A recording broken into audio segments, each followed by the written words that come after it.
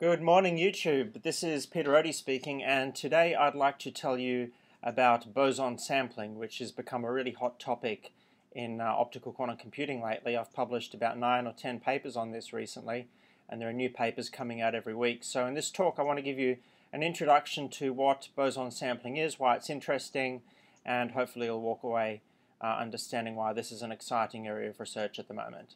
As a prerequisite for this talk, I'm going to assume that you have a very elementary understanding of optical quantum computing, quantum mechanics, and quantum optics. But even if you don't have a background in these things, you should still be able to grasp most of what I'm talking about. So I'd like to begin by presenting you with a challenge, an open question, and that is, how long do you think it will be before you can build an optical quantum computer that can outperform any existing classical computer? And if you were to do this, what would be the physical resource requirements to build a device like that? And how much will our technology have to improve to do this? And if I asked you that question, you'd probably pull out this paper, a very famous paper by Nilaflum and Milburn, where they showed for the first time that linear optics with photodetection and single photon sources is sufficient for universal quantum computing. And you would read that paper and you would come back to me and say, well, Peter, according to this paper, if we want to build a post-classical algorithm like Shor's algorithm, we're going to need billions of optical elements, millions of single photon sources. Peter, forget about it. This is decades away at the very least. And you could be forgiven for completely giving up hope in the future of optical quantum computing. And this begs the question, is there an easier way to do things? And the answer is yes, and that's exactly what boson sampling is. So recently, two guys from MIT, Scott Aaronson and Alex Arkhipov, they presented an alternate model for optical quantum computing, which is now called boson sampling. And in this model, you need single photon sources, passive linear optics networks, and photodetection. That's all you need. You do not need quantum memory or fast feed forward, which is a big distinction from normal optical quantum computing protocols. And despite being much simpler, it still implements a classically hard algorithm. And to beat the classical limit, we might only need tens of photons and hundreds of optical elements, as opposed to millions or maybe billions of them. So this is a massively simplified model for optical quantum computing. Here's an outline of what we're going to talk about today. Now, Scott Aaronson and Alex Arkhipov are computer scientists, and they present their results in the context of computational complexity theory. So they give very complex complexity theory results. And I'm not really smart enough to reproduce those results. I don't understand them very well because I'm not a computer scientist. So I'm not going to go through their formal complexity proofs. Instead, what I'll do is I'll summarize the results that might be interesting to physicists, especially the experimentalists. So I'll focus on the physical results rather than the computer science results. And I'll give you a summary of all the recent developments in the field, both theoretical and experimental. Here's a summary of the model. The first thing we do is we prepare a multi-photon input state. So just a bunch of single photon number states or Fock states and some vacuum states. We then have a passive linear optics network which does not contain feed-forward or quantum memory, and we evolve that multi-photon state through the passive linear optics network. Now, unlike other models for quantum computation, in the boson sampling model, there is no concept of qubits or qubit gates. You're all familiar with what a qubit is. You've encountered gates like CNOT gates and Pauli gates. None of that exists in the boson sampling model.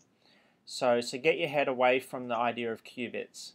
And then after evolving our multi-photon state through the passive linear optics network, we perform photodetection and just sample what the photon number distribution at the output is. And we repeat this many, many times over. And the goal of the problem is to sample the photon number statistics at the output to the highest degree of accuracy that you can through repeating the experiment over and over again. And I'll emphasize that this model is not believed to be universal for quantum computing. So we can't solve BQP complete problems. KLM can, this can't. So it implements a subset of quantum computing, but that subset is still a computationally hard problem. Here's how the model looks diagrammatically. We have some single photon states in N modes, some vacuum states in the remaining of the M modes. We propagate them through a linear optics network that implements a unitary map on the photon creation operators like this. And then at the output, we've got some big superposition of all of the different ways that the photons could arrive at the output. So in this notation, S represents a configuration of where the photons could arrive. For example, S could be 10 photons in the first mode, 2 in the second mode, none in the third mode, and so on. Gamma S is the amplitude associated with this configuration, and n sub 1 superscript S is the number of photons in the first mode associated with configuration S. So this output state here represents all of the possible configurations, and then we do a photo coincidence measurement, and we sample from this probability distribution P of S, which is the absolute square of the amplitudes, and our goal is to build up statistics of what P of S looks like. Now it turns out that we don't even need photon number resolving detection to do this, because in the model proposed by Scott and Alex, the number of vacuum modes scales on the order of the square of the number of single photon modes, which means that if we go to a large system with lots of photons, most of the modes are vacuum modes, which means that the output we're statistically almost guaranteed to never have more than one photon in a given mode. So this is the binary regime, where every mode has either 0 or 1 photons, and it's very unlikely that it has more than one photon.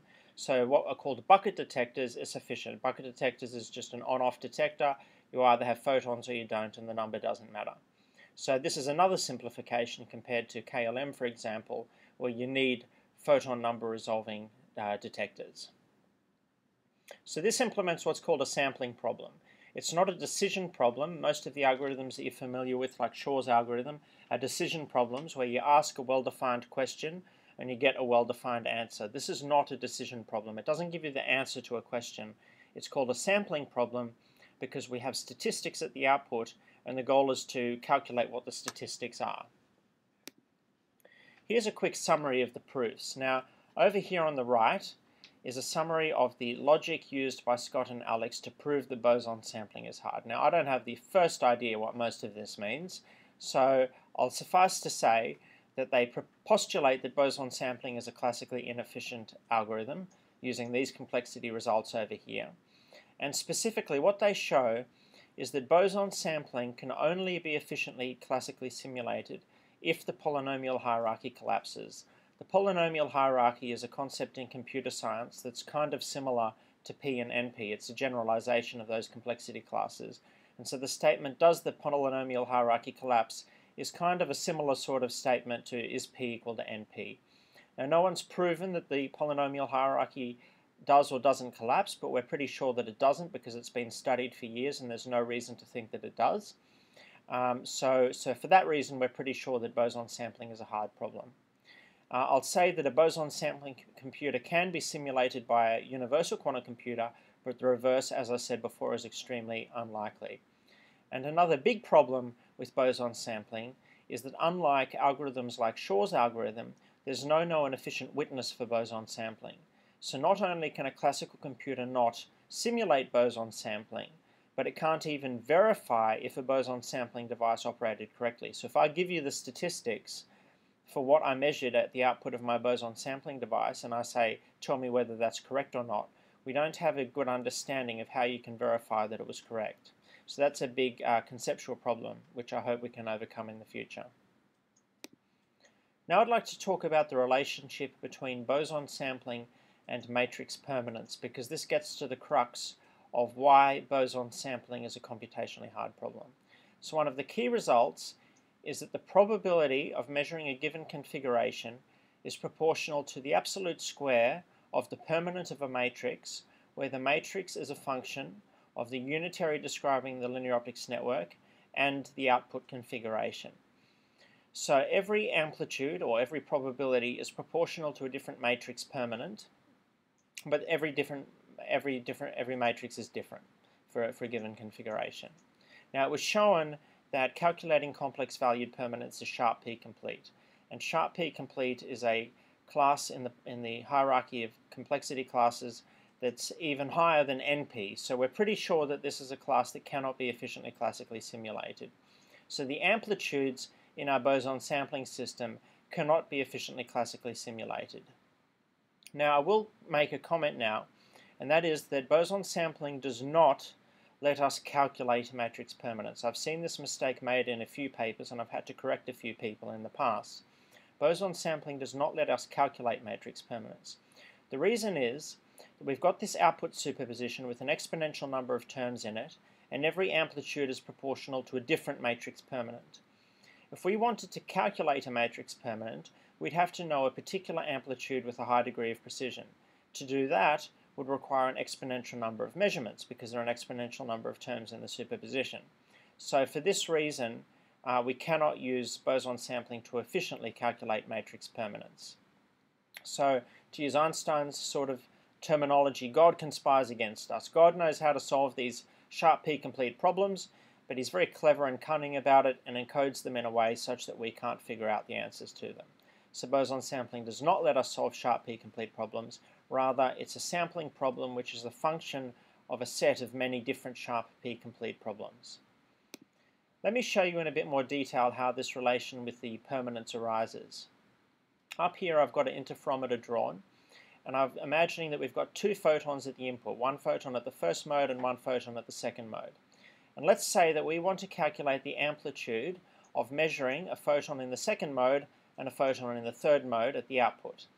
Well, there are two ways that could happen. Either the first photon goes through to the second mode, or the second photon goes through to the third mode, or vice versa. So they either swap or they go straight through. So you can write out the total amplitude of going from 1 and 2 to 2 and 3 as the amplitude that they swap or the amplitude that they don't swap. For each of those, it's given by the product of the two amplitudes, and then we sum up the different paths. It's a bit like summing up Feynman paths. Now this sum here can be represented as this matrix permanent here. That's analytically the same thing. And what you find is that in general, if you have an interferometer with n photons at the input, in general these amplitudes are proportional to n by n matrix permanence. So if you've got 10 photons in your system, the amplitudes are proportional to 10 by 10 matrix permanence. And the best known algorithm for calculating matrix permanence scales exponentially with n. Here's a simple example to illustrate the point. This is the Hongo-Mandel dip, which anyone in quantum optics is familiar with.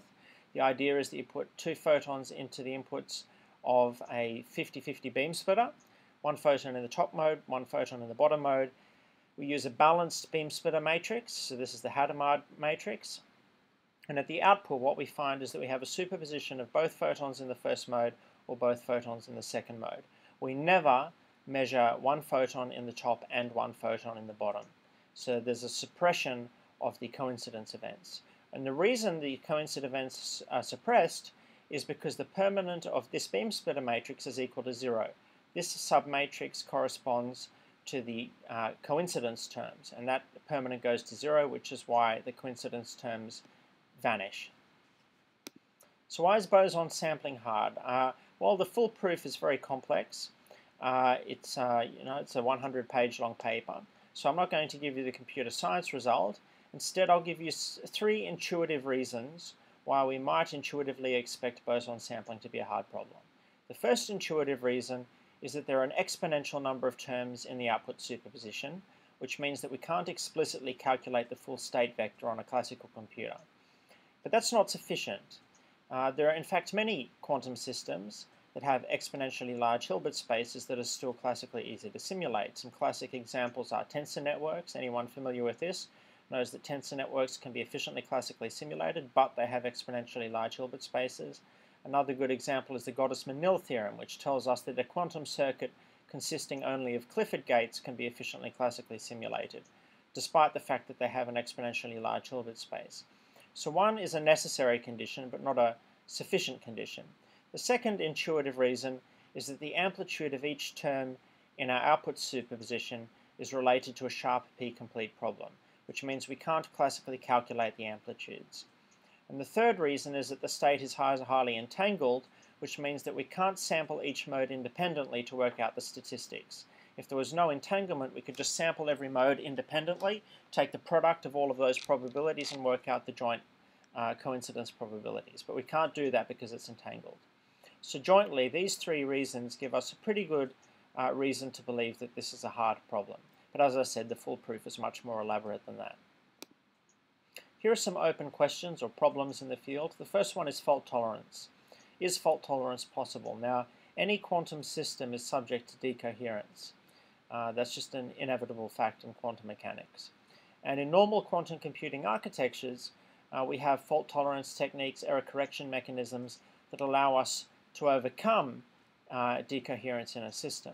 So the question is something like this possible in the boson sampling?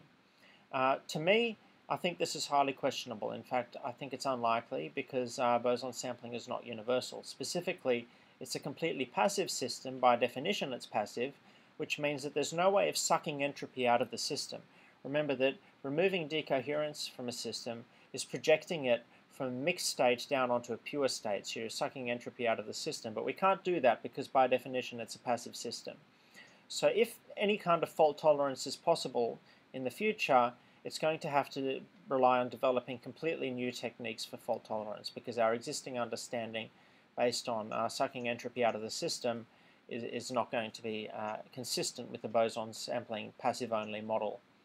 The second open question is, are there any algorithms which can be mapped to boson sampling? Because presently none are known. For normal quantum computers, we have plenty of algorithms. There's Shor's algorithm for factoring large numbers, there's Grover's algorithm for searching databases. There are heaps of other algorithms in graph theory and all sorts of mathematical problems, simulating quantum systems. At the moment, for boson sampling, no one has described a single useful example application for what we can actually do with boson sampling. So to me, these are the two biggest open questions. Now I'd like to move on to some recent results in the field and give you a summary of where things are at the moment. The first thing I'd like to talk about is the robustness of boson sampling. As I said before, any system is subject to errors. So what about boson sampling? There were some recent results by myself and some of my collaborators where we showed that boson sampling might still be implementing a classically hard algorithm, even if there are substantial loss rates in the system, or even if the photons have low purity or low pairwise fidelity. We haven't actually proved this. We've presented some evidence based on some intuitive arguments, so it's not a formal complexity proof. But we do provide some evidence that under these conditions, boson sampling remains a computationally hard problem. And this is much more favorable than KLM or other LOQC protocols, if it's true, and it's still an open question whether it actually is true. The next thing we can do with boson sampling is secure quantum computing. Specifically, there's a type of encryption called homomorphic encryption, which lets two parties process data on each other's computers without the other party learning what the data is. So suppose Alice and Bob are our two parties. Alice has data and Bob has a computer and an algorithm. And Alice wants to process her data on Bob's computer, but Alice doesn't want Bob to know what her data is, either before or after it's computed. This problem is called homomorphic encryption, and it turns out that it's very easy to do it in the boson sampling model.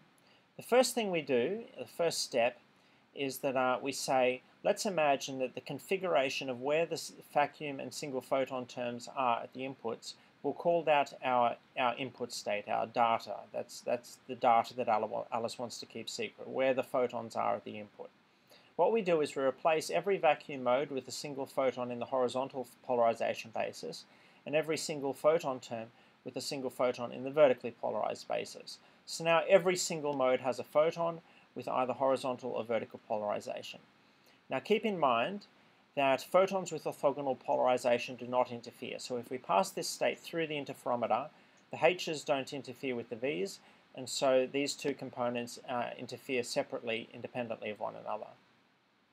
The second thing that Alice does is she chooses a private key, which is an angle. And Alice applies this random polarization rotation according to that angle to all of the photons using a matrix like this. And then she sends it to Bob.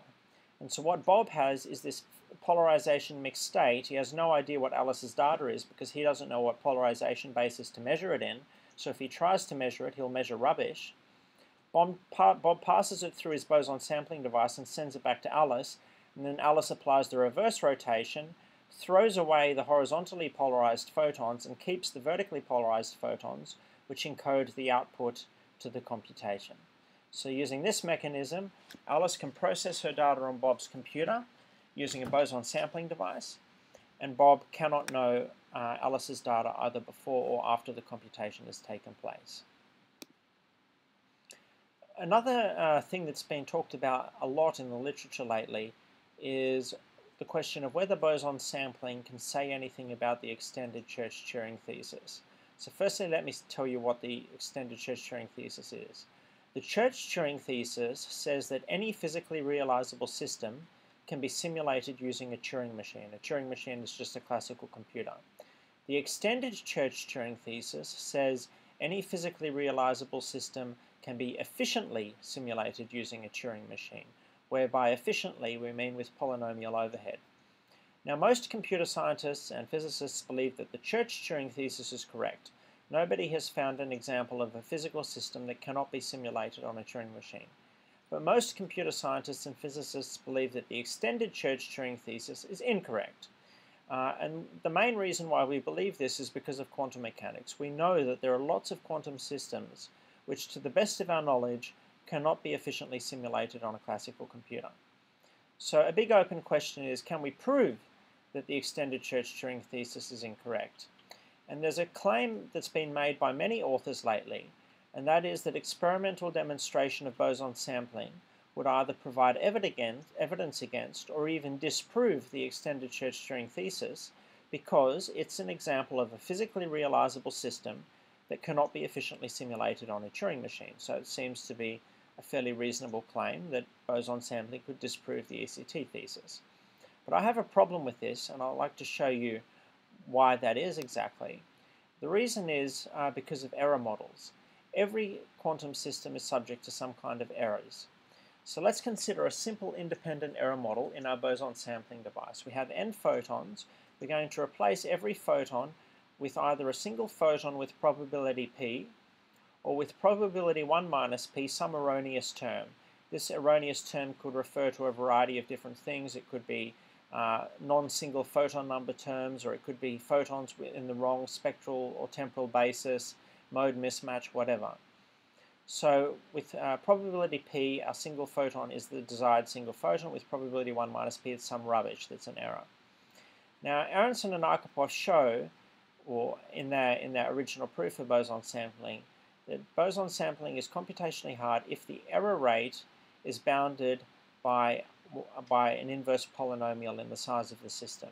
So, in other words, if we have a boson sampling device and the samples are corrupted by some erroneous rubbish, the probability of sampling from the correct distribution has to scale as at least 1 on poly n, and if we want the boson sampling device to still be implementing a hard problem. But looking at this equation here, you can see that the probability that we have sampled from the correct distribution is little p to the power of n. That's the probability that all of our single photons were actually single photons, little p to the power of n. So we require that little p to the power of n be bigger than 1 on poly n. And in the limit of large n, that's clearly not the case. Exponential beats polynomial for large n. So what this means is that the hardness of boson sampling breaks down for large systems if we introduce an independent error model like this.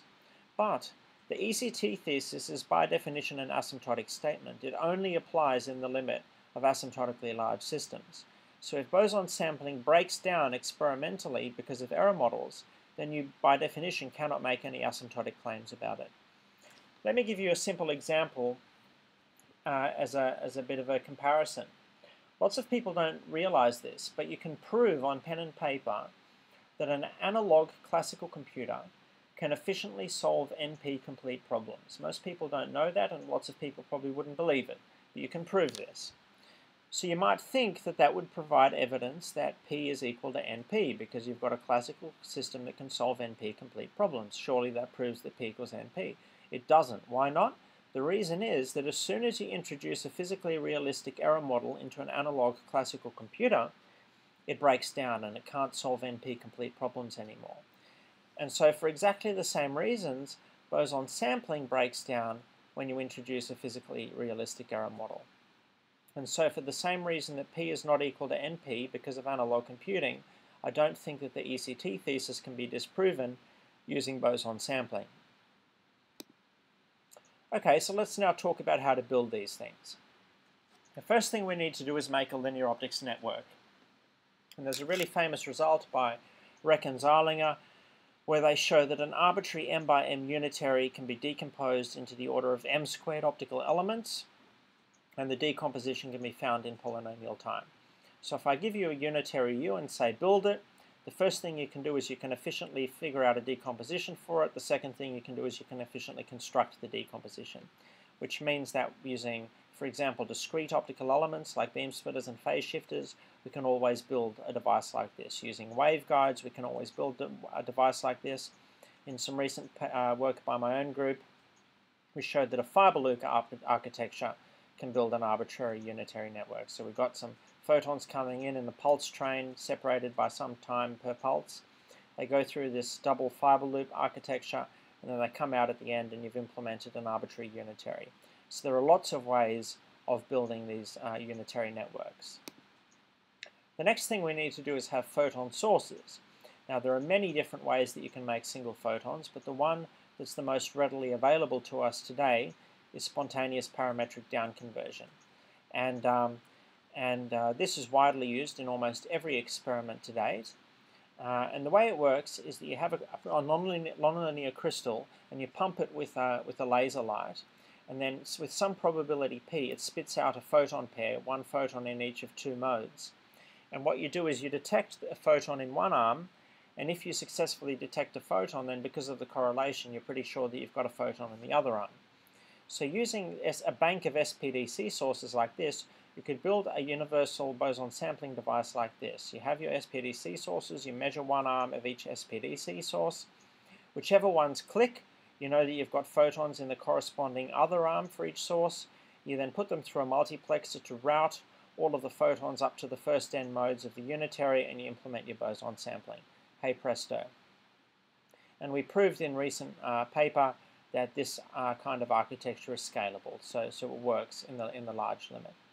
But it's hard because this multiplexing part is quite challenging. We know how to build U, we know how to build the SPDC sources, but this multiplexer, that's a killer. So what can we do about that? Well, there was some recent work by Austin Lund and his collaborators where they introduced what's called scattershot boson sampling, where they showed that in fact you can get rid of the multiplexer. So you just have the SPDC sources, you detect the one arm in each source, and then the other arms get routed straight into the unitary without the multiplexer. And they showed that without the multiplexer, it still implements a computationally hard problem. And the reason, in a nutshell, is that without the multiplexer, input state is always some permutation of where the photons could have arrived. The permutation is known by where the heralding arms clicked. And so we're still sampling over, randomly sampling over a set of matrix permanents where the matrices are known. So this is a big experimental simplification. This multiplexer is the hardest part, and now we can get rid of it altogether. A logical question to ask is there anything special about single photon states? Boson sampling is defined in terms of Fock states or number states. Are there any other classes of optical states that also give us computationally hard sampling problems? The answer is yes, there are. In some recent work that I've done with my collaborators, we showed that two classes of states probably give hard sampling problems. The first is called a photon-added coherent state. This is where you mix a single photon state and a coherent state on a beam splitter, and at the output you get a coherent state with an extra photon added to it. We showed that this is a provably hard problem if you do a sampling problem with it. And the other class of states we consider are cat states, which is superpositions of coherent states. They're called cat states because if the coherent states are large, then you've got a macroscopic superposition of states, which is what a cat state is. So we showed that that type of input state also probably gives a computationally hard sampling problem. So it's probably the case that there's actually an enormous class of optical states that give computationally hard sampling problems. I briefly want to go on a bit of a divergent topic now and talk about quantum walks. This is a topic that's received a lot of attention lately.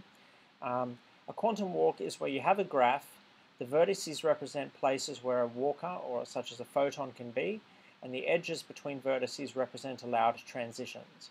Quantum walk is just the quantum generalization of a classical random walk, and in some recent work I did, I showed that any quantum walk on an arbitrary graph can be decomposed into a linear optics network, and any linear optics network can be decomposed into a quantum walk on some choice of graph, which means that multi-walker quantum walks are actually isomorphic to boson sampling if you choose the graph structure appropriately. So all of these people who are doing experiments on quantum walks, finally they have something useful to do with their quantum walk, and that is that the application is boson sampling. It's by definition the same thing. Now I'd like to have a look at some of the recent experiments that have been done. Here are some experiments showing how you can build the unitary network that does the interference. On the left we've got two experiments using discrete elements. On the right is an integrated waveguide device. So both of these were quantum walk experiments, but as I said, it's the same thing. Both of these are a quantum walk on a linear graph structure. This is also a quantum walk on a linear graph structure. We put in photons into one of three input modes. There's a section in the middle where they interfere, and then they get fanned out, and we can do coincidence measurements at the output. This experiment was done with 2 photons. Both of these experiments were done with 1 photon. Let's have a look at that 2-photon experiment in a little bit more detail. This was done by Alberto Peruzzo in Bristol using waveguides and 2 photons. So imagine that we put in a photon here and a photon here. The way to characterize the output state to the system is by doing coincidence measurements, so we know the coincidence probabilities of all combinations of where the photons could have arrived. And to characterize that, we do a coincidence matrix, which is a 2-dimensional matrix. One axis is the position of the first photon, the other axis is the position of the second photon, and then in between we've got all the probabilities associated with those joint coincidence events. And what you'll see is that this matrix is not separable. It cannot be expressed as a function on one axis times a function on the other axis, which is a signature for entanglement. So we know that we've got a high level of entanglement in this system. Now if we increase this to 3 photons, this would become a 3-dimensional matrix, and with 4 photons, a 4-dimensional matrix. So you can see very easily that as we increase the number of photons, the complexity of characterizing these systems grows exponentially, which is what we anticipate for a computationally complex problem. So that experiment was done with 2 photons. Since then, there have been 4 experiments using 3 photons. This diagram here is from the paper by Matthew Broome at the University of Queensland. So they use a double pass of a SPDC source to produce 3 photons. One of them is heralded, the other 3 are used in the experiment. They are fed in, go through some polarizers and waveguides and stuff, and then they go into this central on-chip region where they interfere with one another, then they get fanned out, and we do coincidence measurement at the output again. So that same experiment was done independently by 4 different groups, and they all got the same results. These systems are sufficiently small that we can efficiently verify the system by explicitly calculating the matrix permanence on a classical computer and comparing them to the statistics we get at the output. But if we were to scale this up to 10 or 20 photons, that would no longer be an option, and we'd run into this problem that I mentioned before, and that is that how on earth do we actually verify this system? So in conclusion, boson sampling is a highly simplified model for optical quantum computing. It's entirely passive, there's no feed-forward or quantum memory or any hard stuff like that, no multiplexing, and simple demonstrations are within reach. It might be robust against loss, mode mismatch, photon distinguishability, spectral impurity, but that's not proven. One thing is for certain, that is that homomorphic encryption is dead easy. Multi-walk optical quantum walks and boson sampling are the same thing, but unfortunately this boson sampling model is not universal for quantum computing, and we do not have an application for it as yet, other than simply to prove the point that we can build something that's post-classical. But for that reason, I think this is the direction that LOQC needs to go in the future.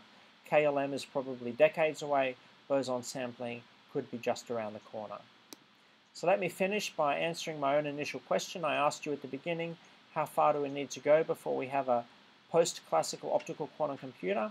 Well, a back-of-the-envelope calculation will tell you that a boson sampler with about 20 photons and a few hundred optical modes would require storing about 7 times 10 to the 33 parameters in your classical computer if you were to explicitly simulate the state vector. And that's already beyond the memory abilities of the best classical computers. So this is perhaps a benchmark for the threshold we need to cross if we want to claim that we're in a post-classical regime. 20 photons is still very challenging, but it's a hell of a lot easier than the millions or billions that we might require if we wanted to build a KLM-type quantum computer.